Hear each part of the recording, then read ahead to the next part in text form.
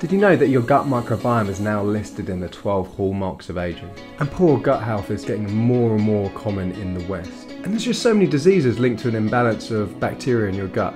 The top 5 are allergies and other autoimmune diseases, anxiety and depression, skin issues, weight gain, and cancer growth. Stay tuned to find out all the things I'm doing to improve my gut microbiome. Hi guys, Tony here. Today we're going to be reviewing my gut microbiome and working out ways to optimize it. There are say 12 hallmarks of aging. People argue, say it used to be 9. Some people might even say more than 12. But let's just say 12 here. And the gut microbiome is one of them. And they all overlap. So if your gut was not in a good state of health, then other things aren't going to be operating right either. The company I use for testing is Enbiosis. I particularly like them. They haven't spent a lot of money on marketing, whereas the actual product itself has had a lot of development using AI to calculate food scores, the best foods to feed your gut microbiota. So this is an overview of my gut, and if you look, my gut age is 34, my chronological age is 37, hence it's saying rejuvenated. But if you look, my diversity is on the low end, just say below average, but not a great deal, but there's definitely room for improvement here. So this is looking at the breakdown of all the different bacteria and how you compare to the average. It breaks down all the different bacteria that you have in there and where you stack in that. So Protovella, that's a really important one, for example. And if you look here, I am actually way above the average here. So something is going right in my diet, but just not in all aspects. So that's where, dialing in things, eating more of the foods that really feed it and eating less of the ones that aren't as good. And these are similar profiles with bacteria, and none of them I particularly suffer with. I mean, I don't suffer with anything major health-wise, apart from insomnia. That's probably my main weakness. But migraines, I mean, that's the occasional headache I get, but that's more down to stress. I mean, I keep well hydrated. That's a good way of keeping migraines at bay. If you think in relative terms, then attention disorders is the one I score highest at, me being 40% above the average. But this gap is something I've really closed up over the last couple of years, as I was diagnosed with ADHD back in the summer of 2021. These are my gut scores, so gluten sensitivity. So if you see here, I've got no sensitivity.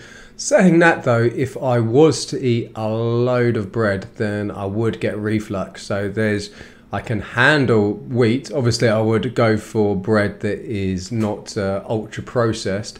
You don't want it to have any extra additives or seed oils and things like that.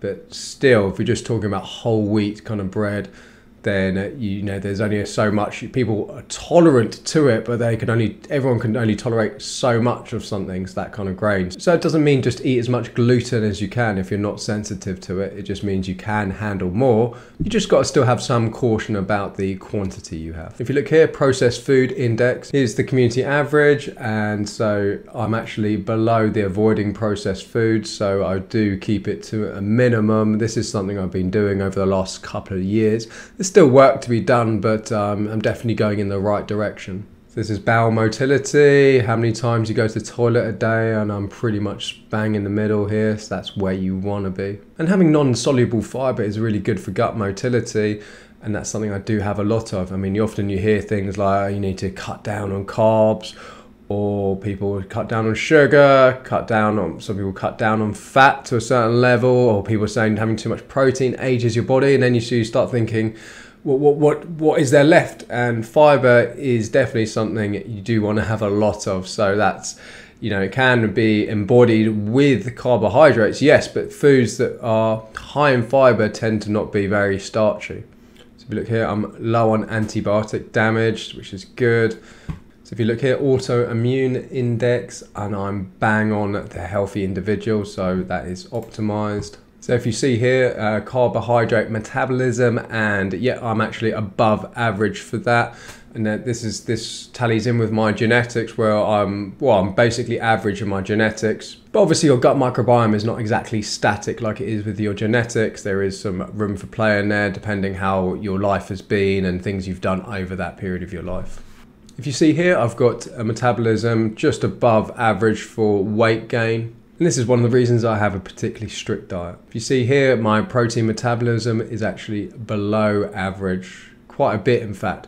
So that means I do have to be careful not to overload with protein, as what can happen is I do get bloated when I have meals out and I go for meaty things and I have a lot of it. I will get bloated. My digestion takes longer to digest that food, so I do have to be wary of that. If you look at my genetics, I have a poor response to sugar, not very poor, but poor. And looking over many people's genetics, that is actually typical. Most people have a poor response to sugar. Some people can handle it, but some people really can't. So I'm somewhere in that middle ground. If you look at lactose sensitivity, I'm pretty much at no sensitivity. So I can have plenty of milk and cheese and whatever. I choose to keep it right to the bare minimum.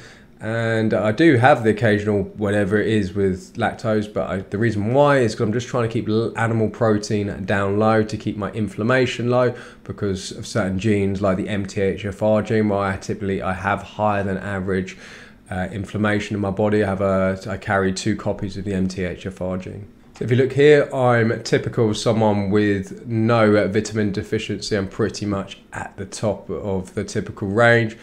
And yeah, that tallies in with the amount of supplements, vitamins and things I take. So yeah. So if you look here, my sleep quality is right at the top of the range. And that is something that is true. My actual quality of sleep is really high. I just don't get enough of it. But then that comes down to external factors like just even the amount of cortisol in your body. So I tend to fall asleep. I have great sleep hygiene. I tend to fall asleep at a reasonable hour. But I can wake up early. I've definitely got better at it, but it just depends on the pressure on me and just even sometimes just your enthusiasm for the day. So you could actually be your own worst enemy. So these are my nutrient scores here. So at the top of the range, I've got apples, pears, apricots, whole grain bread, acai berries, radishes. I never have them. I need to add radishes in really into my diet. Black grapes, and this is a good example. So black grapes where yeah, they do feed my gut microbiome, but then if you look at the flip side of it, I'm not the best at processing sugar. So in that instance, what would I do? Well, I do buy occasional grapes and I keep them in the freezer, and so you can just have a few of them. They last a long time, and for me, they actually taste better when they're frozen. They're almost like an ice lolly. So that's a great way of getting those prebiotics from food, but you're not overloading your body with sugar. You can space it out gradually over time. This is the same with occasionally I buy pomegranate juice, and so I'm able to make it last a while rather than having a big glass of it where you've got a lot of fructose there.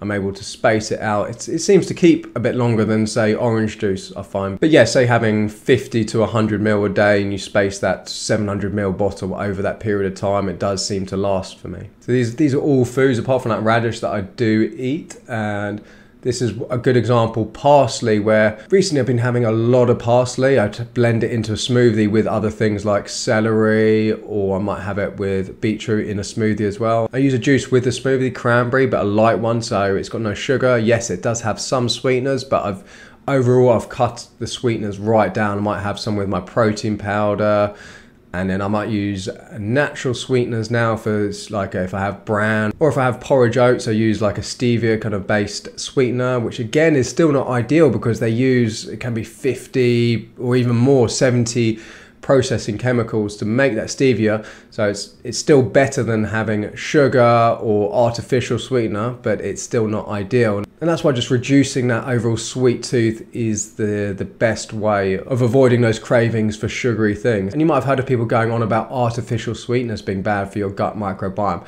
which is true. And so you want to reduce that burden on your body. There are obviously those worse things for it, like antibiotics for sure. This is where just cutting down on sweeteners, sugars, and just lowering that sweet tooth to get rid of that those cravings for it. And that's why be careful with the quantities of these sweetened things you have. Like I used to drink dark Coke quite frequently, and now I've cut it right down. The occasional treat here and there. And then if you were to go with something even sweeter, I've had like a Twister ice lolly. And when you go from a Twister to a Diet Coke, the Coke actually doesn't taste that sweet, so you can really desensitize yourself to sweet things if you have them too frequently. These are pretty much all things I do have regularly. Silver berries, no, I don't have them. Black mulberries, I need to incorporate that. Tangerine juice, I've never even seen it advertised. I mean, it can't be that dissimilar to orange juice. Purple sweet potato, that's not one I've had in a while, and I remember it actually tastes better than the orange variety. It's a bit more flavoursome, earthy, and it's actually got antioxidants in it that are really brain protective.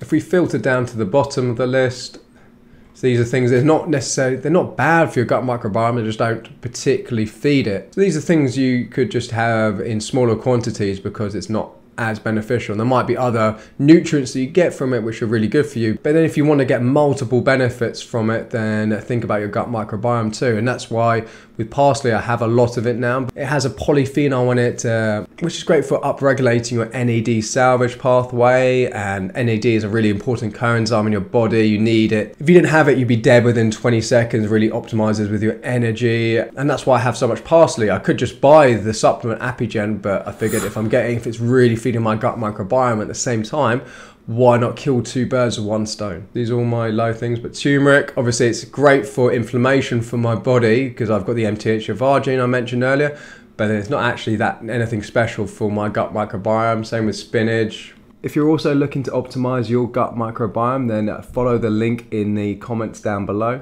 I do sell the test individually at a price of £245, but I also offer it in a month free with my HealthSpan subscription. This service is for customers looking to really optimize their health and longevity. And the reason Epic Genetics is so competitively priced is we don't pay to advertise. It's purely word of mouth and spreading awareness through social media content. Another great feature of Enbiosis is you have supplement recommendations, and so obviously it's looking at the different important bacteria and ones that you're a bit more deficient in. It'll make recommendations specific to that, supplements that have the right bacteria for you. Thanks for watching. See you next time.